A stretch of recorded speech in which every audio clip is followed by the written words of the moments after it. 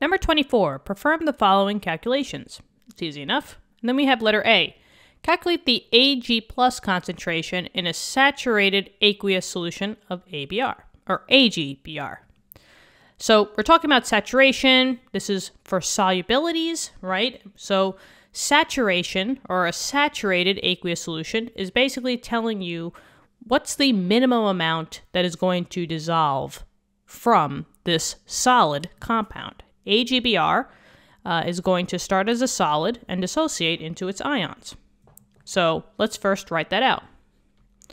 AgBr, that's a solid, will come to equilibrium, because we're dealing with, solubility products and K values, into its two ions. The break is obviously between the Ag and the bromine. So Ag plus Br. We need charges in the upper right-hand corner. Silver, which is Ag, is one of those ones that are transition metals that only has one oxidation state, which is a +1. And halides, such as bromine, if it's in an ionic equation, it's always going to be a -1. It's in group 7A. Since we have charges, these are aqueous. And I'm looking at the equation, and it's already balanced for us, so we're good to go here. The thing that we needed to pull up from the back of the textbook is the KSP number of the AgBr. So I went and did that for you guys. So the KSP value for the AgBr is 5.0 times 10 to the negative 13th. Now let's just get the formula that fits this equation. Here it is, right? KSP equals just the products raised to the coefficients. No solids allowed, so therefore we don't use them, right? So in our case, it would be KSP equals the concentration of Ag plus times Br minus. We have to raise them to the coefficients, but they're both 1, right? There's no coefficient in front of here or here. So that just means that there's one of them. So you could raise them to the first, but it doesn't really matter. The KSP value is 5.0 times 10 to the negative 13th, but I don't know what these concentrations are. So we just have to use variables.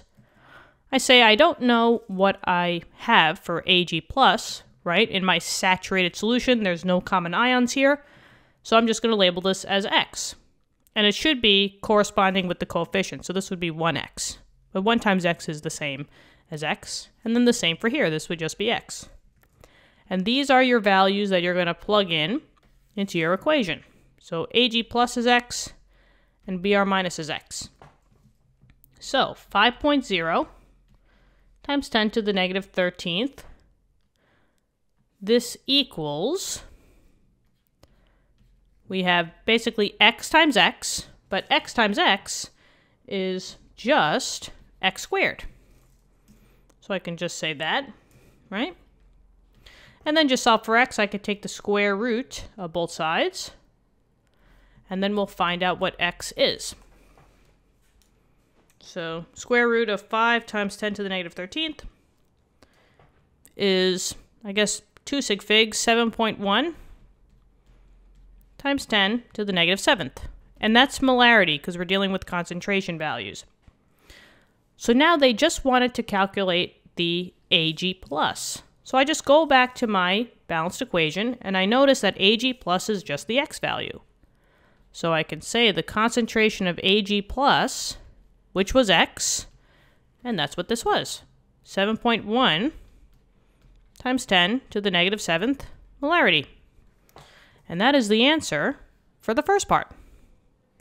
Okay.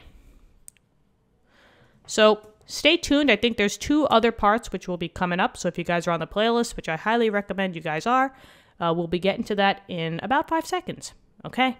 I'll talk to you in a few. Thank you. Bye-bye.